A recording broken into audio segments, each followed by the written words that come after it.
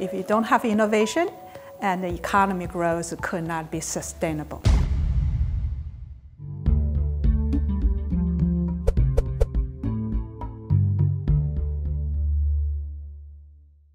Olá, eu estou aqui com Ying Lowrey, professora da Universidade Tsinghua. Claro, você também pode acompanhar o UM Brasil nas redes sociais, @canal UM Brasil, no Facebook ou no Instagram. Ms. Lowrey, thank you very much for being here with us. As you teach so many of us, startups are an important drive to economic growth. In emerging countries like China and Brazil, this is even more important. Yes, I think this entrepreneurship is extremely important for all of the place, but especially good for or important for China and Brazil. Basic reason is the country the entrepreneurship need to be unleashed, and without those kind of pervasive business ownership, which is basically entrepreneurship, and you could not have innovations. And if you don't have innovation, and the economy growth could not be sustainable. In Brazil, most startups, they don't grow. There's several problems in Brazil, lack of credit, the tax burden, bureaucracy. How can governments in all levels boost growth and entrepreneurship in startups?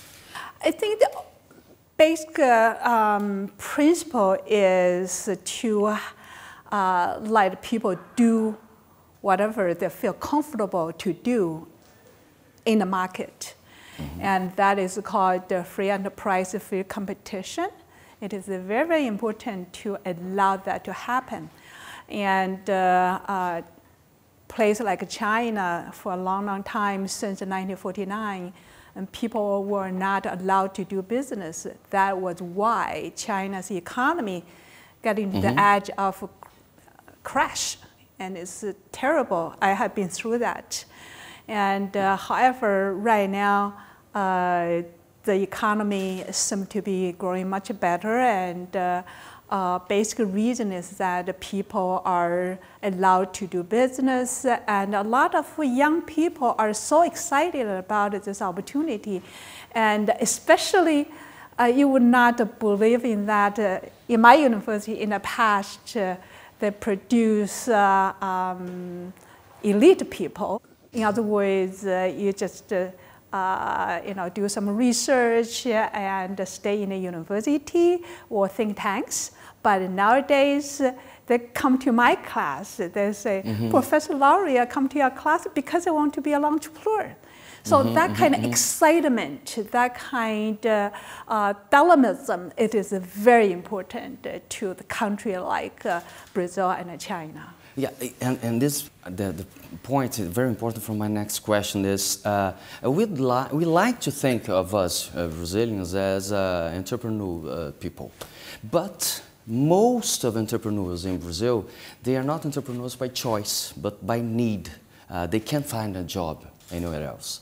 How can innovation growth in a culture of entrepreneurs not by choice but by need? That is true. I feel proud of that piece of research, which divide up everybody's work time into two parts. One part is to do necessity, to meet necessity needs. For instance, to make money for paying your mortgage and buy your clothes, buy your food, and to raise family. And the other part is to do something more passionate about, or more innovative and more enjoyable. So this is in general the case. When this country in general, or person in particular, in a kind of better economic situation, they would put more time into the thing they want to do more interesting. And otherwise, vice versa, when like many developing countries or underdeveloped country, they have to put a lot of time into necessity production. So basically, I felt it's a kind of the case. You will, when the economy grow better, and then more and more people want to do things that they love to do. So at that time, those people, that's the only thing they want to do. So I think at that time, you don't have to worry too much about whether that's hard to do or something, because by that time, that's enjoyment. It's a sort of, I do this because I want to do, because I can achieve my goal, or I can have a self-realization. So for that part, it should be much better time. So there's a relation between this enjoyment That's right. and innovation. That's right, that's right. So that is actually, when think about yourself or myself, and when you do not have to go to work for the payment, right? And then you just, maybe you like to write, or maybe you like to make some woodwork, or maybe you want to write a poem, or you want to travel. So anything at that time, your working time, it is not unbearable or something. It's no matter how hard, you're going to do that anyway. Yeah. In Brazil, there's more and more co-working spaces to startups there. Do you think that sharing spaces can boost innovation too? Oh yeah, that's absolutely right. That can, because think about when you do something, you feel, for instance, like myself, I'm an economist. I could just keep thinking how to make people more productive, and why people, start businesses. This is a very interesting question, and why people innovate, and is that anything better to do? And my answer is no. When you put so much time to do it because you really enjoyed it. So at that time, you could just really fully enjoy it. So like myself, I could, stay very, very late, and then I got the, answer, or I got a result. I'm a mathematician, so I made these mathematical models and got the result exactly. That's the result I wanted, and I just totally forgot, how tired I was. So that's the situation. And then once you, in other words, that's what the government should do. It should allow people to find their own passion. And when they do those things, they'll put a lot of time in, and a lot of thoughts, and then a lot of innovations. So people have to know several different things to choose the ones that it relates to. That's right. So it needs education for everyone. That's right. You got to have education. Education is not, the only thing you sit in a classroom. Once, if you have a passion, you may be just study by yourself. You will find a Coursera class or MOOC class, and or ask around, or find a book. So in other words, once if you find a passion, if you want to reach your goal, you will do everything you can. Maybe start a business to do it, or maybe you will just stay at home to do it, or you will just go to work on the way back and forth, you will think about it. So in other words, the basic reason is you have to have that. That's one professor is a Nobel Prize winner, Edmund Phelps. So he mentioned about it is very important to have dynamism in a society. Without those kind of dynamism, what it means to dynamism. The dynamism is people's willingness and capability to innovate. So that is the important part of a society. Once you have this dynamism, I believe people are happy to do the work, and the society can enjoy the result of the work. Yeah, of course. In one of your extremely influential recent articles and book about Alibaba, you say that in this digital age, the technology-driven platform can boost small businesses to thrive. I will give you an example of Brazil. In Brazil, we have very expensive internet, irregular, and in some regions, almost non-existent. How can a country use the advantages of the digital age without good internet access? And what China did to create this condition, this background for small business thriving through the technology? I think that is a very, very important thing. Just a little while ago, I gave a talk. The profound things a government can help for economic development is the cyberspace inclusion. So in other words, in this age, we call it internet age or big data age, information age, if you don't have this hardware to link everybody, and you cannot do anything. You cannot achieve anything. So I think that should be government first priority, and to put this wires everywhere and let everybody to have access to the cyberspace. Yeah, and when we talk about everywhere, it's not just every piece of land in the urban centers. You mean the I mean, as long as you have people there, you have to you have to wire it up. It's just that is, I think that is a profound basic needs. And China did it when? Yes, I think China had been doing this for a while. It's not everywhere yet, but very close. And I went to a lot of rural area. And believe it or not, one place was in a mountain area. So I went there, and that is became a Taobao village. I don't know whether they heard about that. That means the whole village of people are doing business online. So, so that place, when I got there, and I opened up my phone, sure enough, I can connect to the world. So that is the I think it's really, really important to a nation like both China and Brazil. What's the role of entrepreneurship in the reduction of poverty and inequality? I think it is extremely important.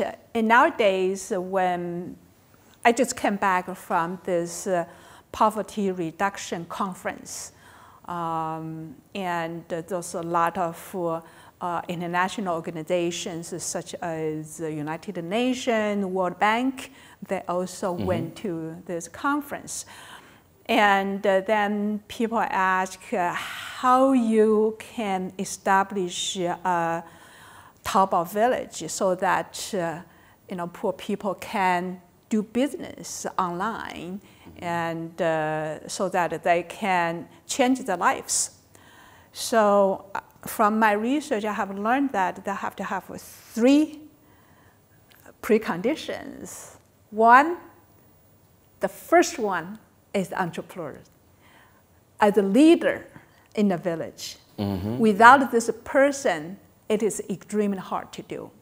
This is the first condition. The second condition is you have to find the right product or service you're going to sell online.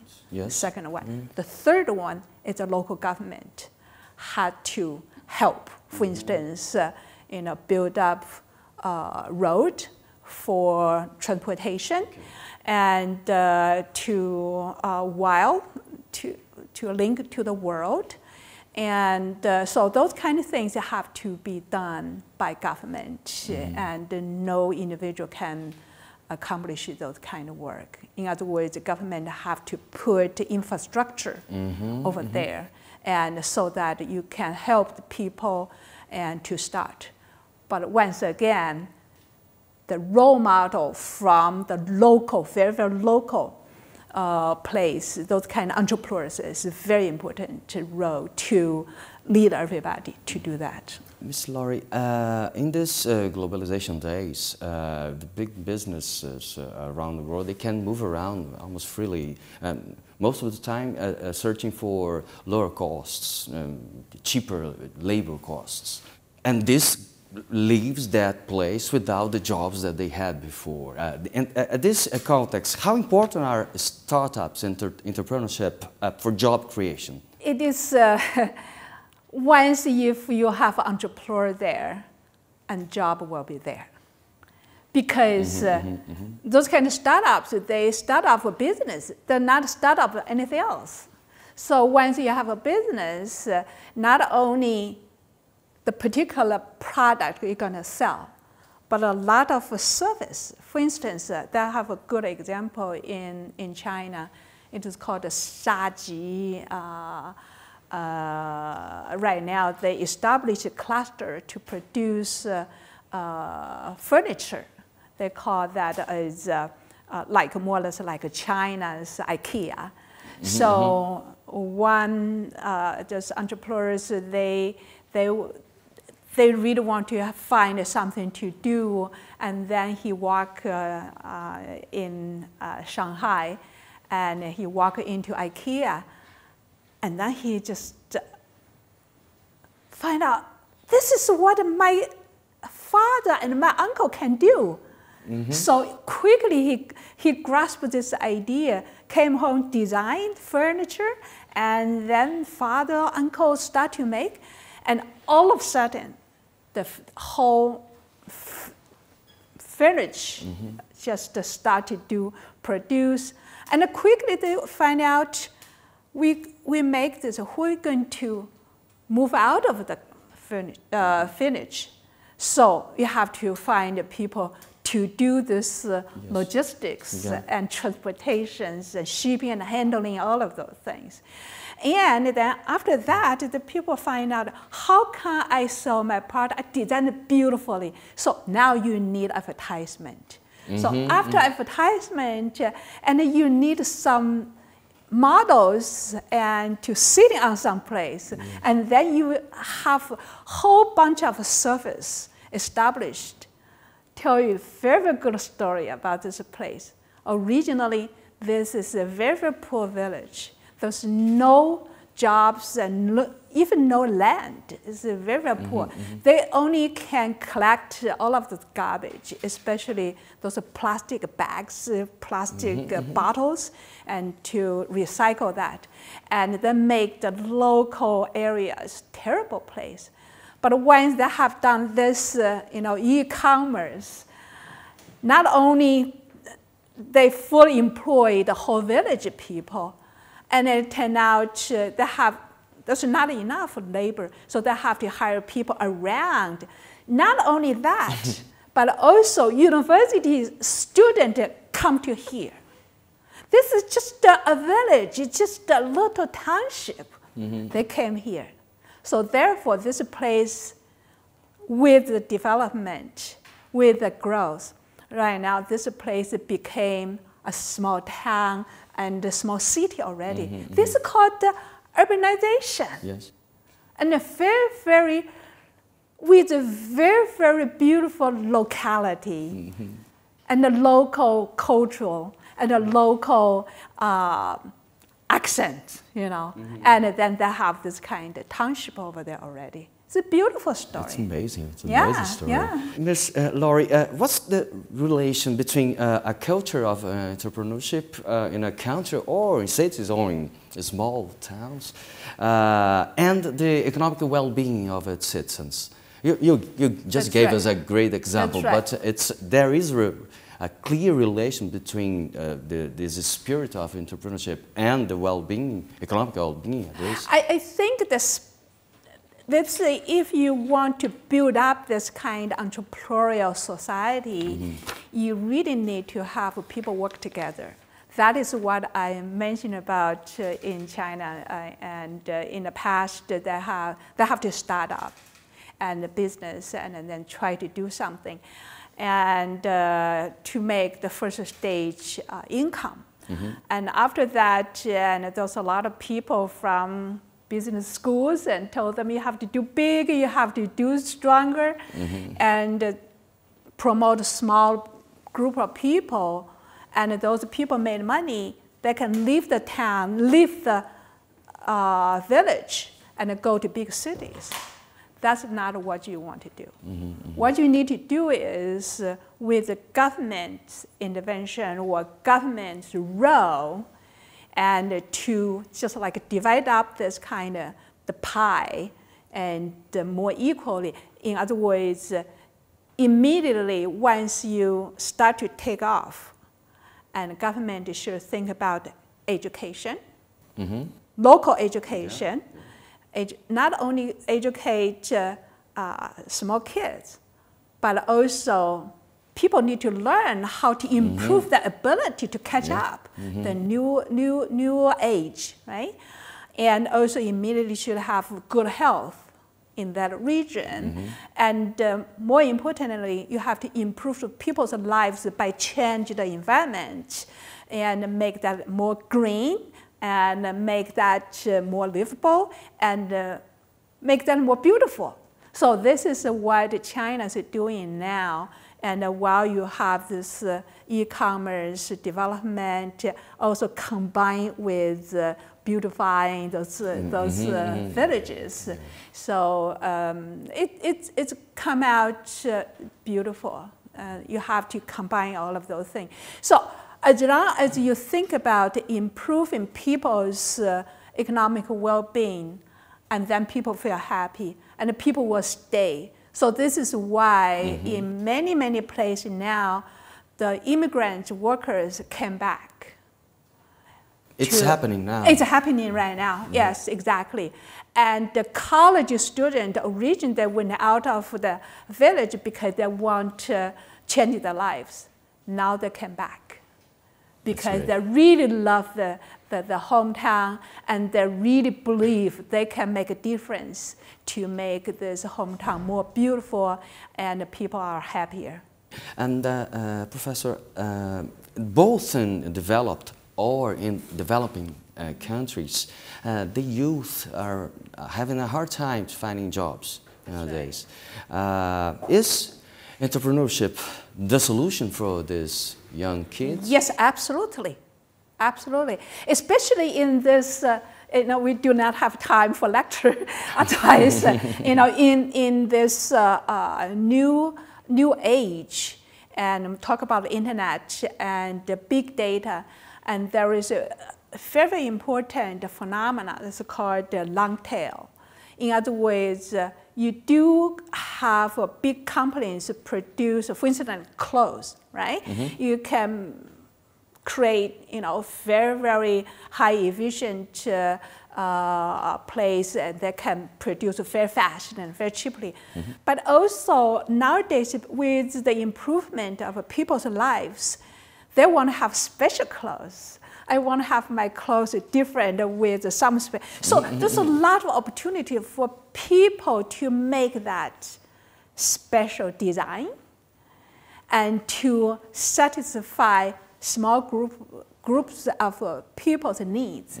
So this is, we can see now in China, almost everywhere. And especially well-educated college graduates, they came to fill this long tail. So in other words, once they have one idea, catch up on one idea, and find the special niche market, and then when they have their own job, they can provide a job for somebody else.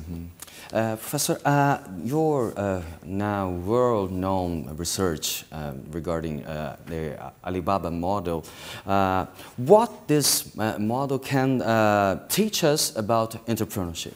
I think it can, I think that at least we should learn there's a new model, and the model is called growing by unleashing grassroots entrepreneurship.